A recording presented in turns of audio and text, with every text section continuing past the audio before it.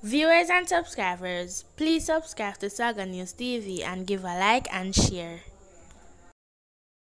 Police have launched a high-level probe following an incident in Westmoreland in which a group of officers and residents were involved in a standoff. A video of the incident has been making the run on the internet, which shows members of a police team on Sunday going into the Niggle section of the parish to turn off the music at an entertainment event. Police said while at the location, a heated argument started and one male resident who was a part of a large group was accused of hitting a female officer in the face. The police say they apprehended one man, and that was when they came under further attack. Reports from the police on the ground are that they were physically abused as they placed the handcuff on a man who they apprehended. He managed to escape. Police said at least one other person from the community was taken into custody. Police say they are searching for other persons who were part of the group that attacked the police officers. Residents in the area, however, told a different story and accused the police of trying to use unnecessary force on citizens in the area. In one instance, the resident accused the police of kicking and stamping down on a man who was on the ground. Detectives assigned to the Westmoreland Police Division are probing shooting death of two men who were killed 15 minutes apart in their Grange Hill community on Saturday. The deceased has been identified as 49 years old carpenter Anthony Simmet and 37 years old bike taxi operator Ricardo Green, both of Geneva District, Grange Hill, Westmoreland address. Reports from the Sutherland Mall Police are that about 8 p.m. Green was driving his Suzuki Access motorcycle along the road when several explosions were heard. Green subsequently lost control of the vehicle and crashed. The police were alerted, and upon their arrival, Green was seen lying on his back with multiple gunshot wounds to his upper body. He was transported to hospital where he was pronounced dead.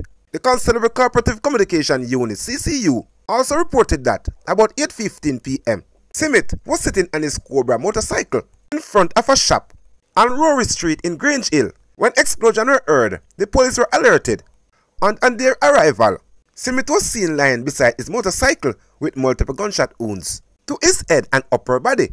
He was transported to hospital where he was pronounced dead. Lawmen are appealing to residents with information that can assist them with investigation to contact the Sutherland Mall Police at 876-955-2758.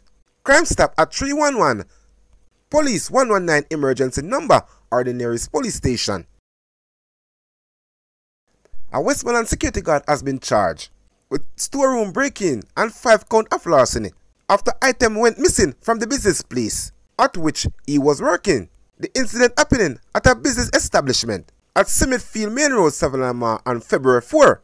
Charge is 20 years old. Shavan Sabaran, otherwise called Sean of Mango Hill District, Little London in the parish.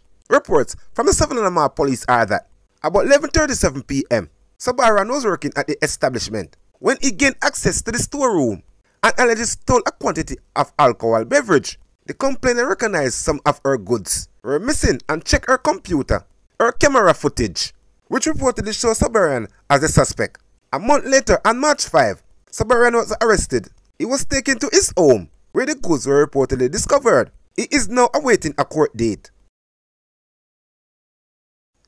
A day after alleged breaking into a man's house, a Portland electrician reportedly told his victim that he had stolen some items and surrendered to the police. The police have identified the accused as Kemar Award, 32 years old, of Windsor, Rio Grande.